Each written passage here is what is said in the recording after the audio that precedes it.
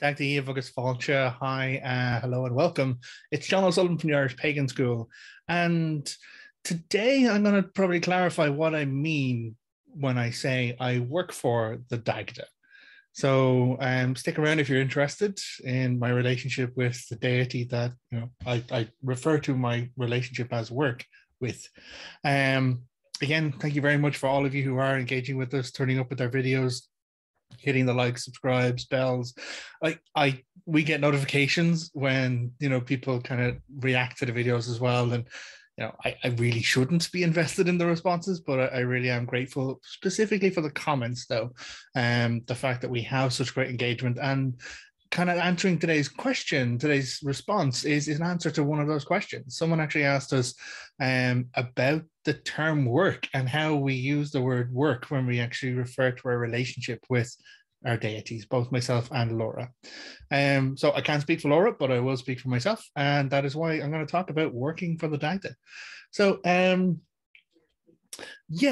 my relationship, if you haven't seen it before, I posted a video earlier on about how I met the Dagda and how that relationship began to develop. So in the broad sections of it all, I was aware of a deity presence around me. I wasn't exactly who it was, and because I had no name to put upon it, I had no description or no understanding of the energy and the essence of what was presenting itself to me for connection. So I was rocking along in my life. I then, worked at a pagan convention or festival, Dagda, and that's where I met, and began to connect with a pagan community, because I didn't identify as pagan up until that point. From there, I had a commither placed upon me, see the video of how I met the Morrigan, but it was after that that I began to develop this clearer understanding of this, very male energy around me. But I didn't want to. I chose not to engage. My purpose of willful obliviousness is the phrase I put to it. So it was a while. It was absolutely a while. And it got to the point where a Morrigan priest had to be bothered by the Dagda into actually saying his name out loud in my presence. And by Morrigan priest, I mean Laura. For me to actually then begin to have a name, begin to have some inkling of identity that went with this presence or this energy that I was perceiving. So from there, I began my quest of the question: who is the Dagda? Where is the Dagda? Why is the Dagda? And so, that's kind of how things began to develop. But after a while of my exploration, I realized that there was something more, in that he had an intentionality towards me that I actually didn't have for myself. And this is where the relationship begins to change. So not everyone will have a specific kind of connection with a deity or spirit or guardian or guides or guardian. I do it again. Guides or guardians that will inherently link to or revolve around some form of transactional exchange of energy or effort in some way. So when it comes to me, I was just like, oh, cool. This is just information. This is just stories that I wanted to know. And then stories I began to write to help me understand it a little bit better. And then, getting back into the Irish mythological cycle and, reading out those stories, trying to find the Dagda in all of those stories, and then, try and rationalize it as well. And I've always been a storyteller. I've always been the kid who, would sit, put paper in the typewriter and just like hammer away with two fingers on it. Because I've always loved it. And I've always loved the power of words and how important they actually are in how we choose to define things. So that brings us in this way to the word work. So when we talk about work, it's not just some kind of, oh, well, I do the odd job, or I do the chores, or, I take care of like some basic kind of stuff. Altar offerings is not work. Work is a very specific agreement or arrangement I have personally made with deity. And that's why I refer to it as doing the work. Now, Dagda as a deity, we know from all of the lore and all of the stories is, well, he's literally known as the good God, because he's good at everything. That's what the Dagda means. Like, this good God, goodly one. His other names are Uchid. I still need to do that video on his many names. Or Allard, which is this here, which is great or ample father. So this is one of my favorite t-shirts. It's from our Elon Otter merch store, and it's ain't no ahar like the all ahar. Ahar being the Irish word for father. So there is no dad like the big dad in many ways. So we have him kind of clearing plains, like irrigating landscapes, changing the very nature of things. We have him stopping the sun. We have him kind of pulling back land from the sea and a sea monster that had consumed it.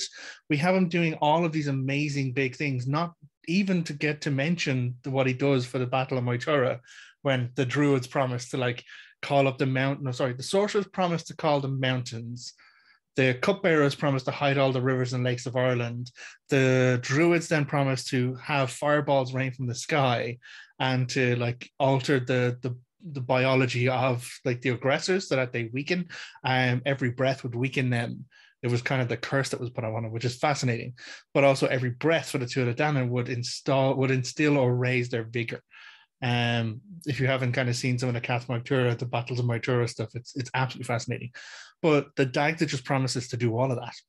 All these various levels of skill, all these like various professional people in all of their, core devotions of duty towards their tribe. And Dagda's like, listen, everything you've promised, I'll take it onto myself and I'll do that. And it really just shows his range of ability and the fact that no one disagrees with him. No one says, no, you can't do that. Everyone's just like, yep, peace out. Dagda said he's going to do it. It's done.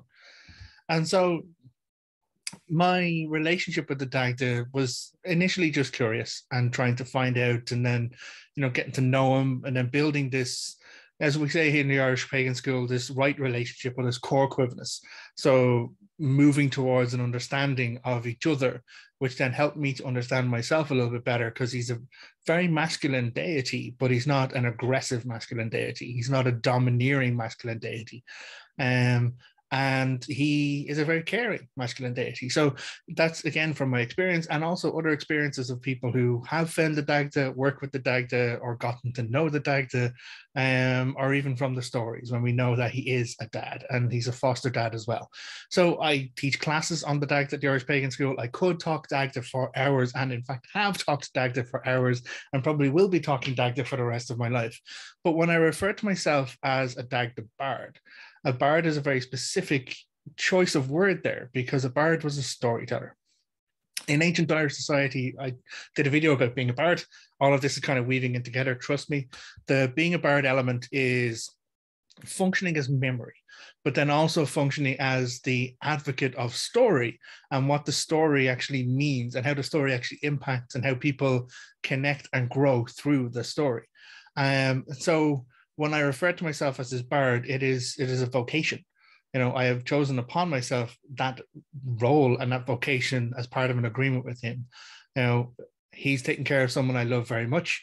That person is healthy and, happy for the most part, and I'm absolutely delighted for it. Because of, that person's probably doing it their own self. They have come through a lot of stuff and they are doing it their way, which I'm delighted of. But for those of us who work in the field of faith and in belief in deity and the powers of deity, I asked for my offering to him, my agreement with him was that I would say his name. I would work for him.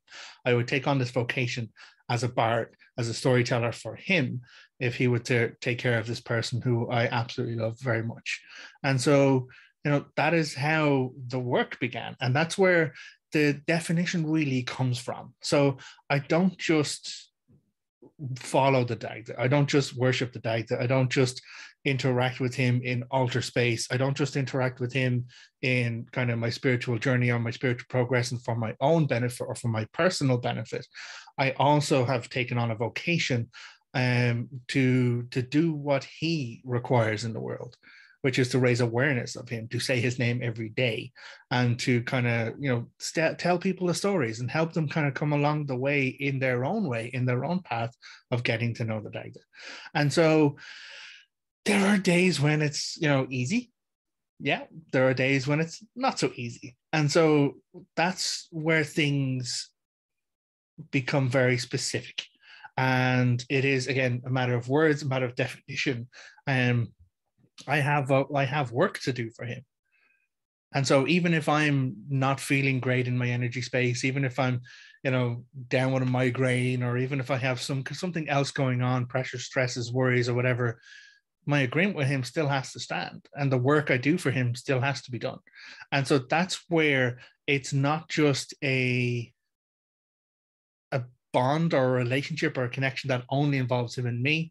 There is my service to my community and those other people I care about, who I actually work for, and I work for them through working for him. So when we talk about work, and it's kind of similar with Laura as well. Again, I won't speak for Laura. She will kind of probably talk in her own way to answer this question. But there are things that we like to do. There are things that we're comfortable doing. And then there's everything else that we're not, surprise, I'm actually a bit of an introvert. I just play a really good extrovert on TV or YouTube. But, my introversion aside, I still got to teach a class at the end of every month. We still got to host the Live at 5 community sessions. We still have things that have to be done in service to not just our Tua or community, but also to our deities and the agreements and the vocations that we have taken on. And that is what we mean by work. So it's not just down to, oh, well, I get to just be me in my own space and, connect with my deity. I have a formal arrangement, an agreement of sorts, actually, no, a specific agreement, not even of sorts, to take on board the role. And, it has changed over time. I still will only refer to myself as a bard, but other people have come to me in a different manner, requiring different kind of, say, pastoral care or, sacerdotal insight, which are functions of priesthood. And some people have referred to me as a Dagda priest. And I'm uncomfortable with the term priest because, hey, Irish, we know what the Catholic Church has done fucking in Ireland and all around the rest of the world. So I'm uncomfortable. I have my own difficulties with that word. Laura refers to herself as a Morrigan priest, specifically to reclaim the power of that word. But I'm just not there yet.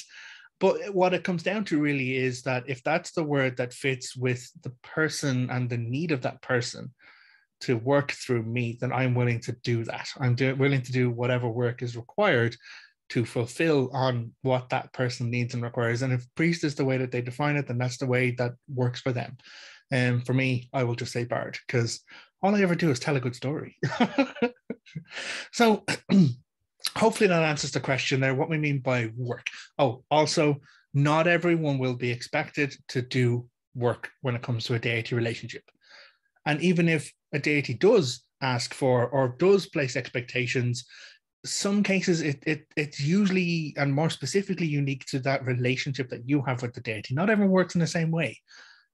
We have a lovely kind of class done by Ian Power in our school, which is spilling the blood of enemies is not the only way to serve.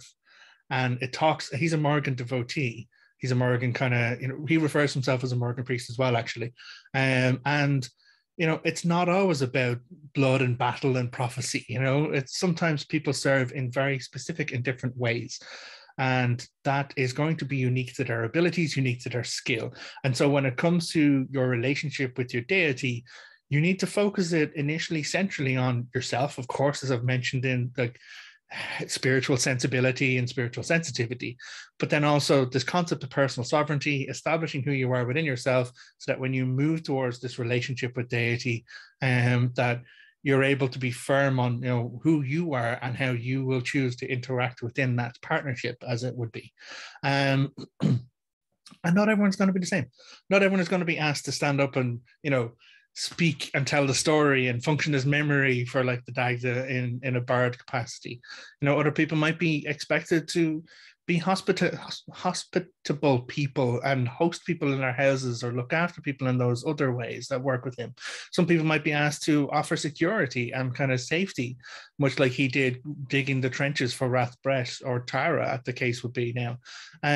So there's many different ways to work and to interact, and it doesn't even have to be work. Sometimes it is just a personal relationship between you and your deity that is fulfilling for you within your own life, and that again, would not require work. Again, when I say work, I don't mean offerings. I don't mean, regular kind of commitments to your own relationship with you and the deity.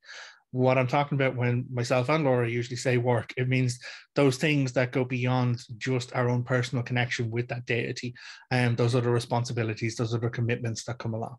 So hopefully that's been a bit of an insight. Hopefully that has answered the question there. Or maybe it's caused more questions. Maybe you're like, well, I'd like something else clarified from that. If you have found a question from this, or there's anything you'd like to talk about more, fire it down in the comments below. I do go through and I read those comments a lot, and I check in with them. And if there is a question, some other question that you think I might be able to offer some insight or some perspective on, please throw that in the comments there as well. And as ever, again, thank you very much, Gaurav Milamahakas, for engaging with us, for connecting with us as community, and for turning up within this space. It's been really, really great doing this.